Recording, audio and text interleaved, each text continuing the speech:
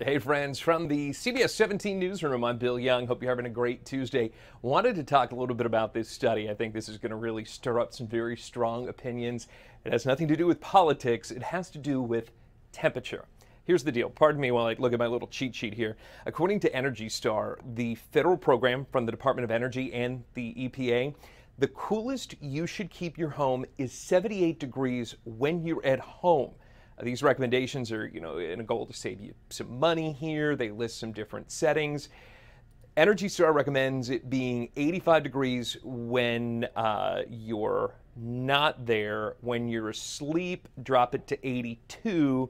According to the Department of Energy, it should be 78 degrees while you're walking around. Ceiling fans also a good investment to kind of keep you cool, not having to worry about cool the entire room. I don't know what you guys think about this. I keep mine at 74, and that is a high for me. I've never kept it that warm, just the way that my house sits right now. It's okay because I have some trees shading it, and so I'm doing all right with that one.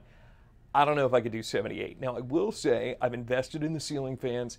They do help, especially at night when you're sleeping, but I don't know. I think 78 might be pushing it. And that's shoot when you're walking around 82 degrees when you're sleeping. I don't think I could do it. I'd love to know what you guys think. If you want to go ahead and let us know your opinion.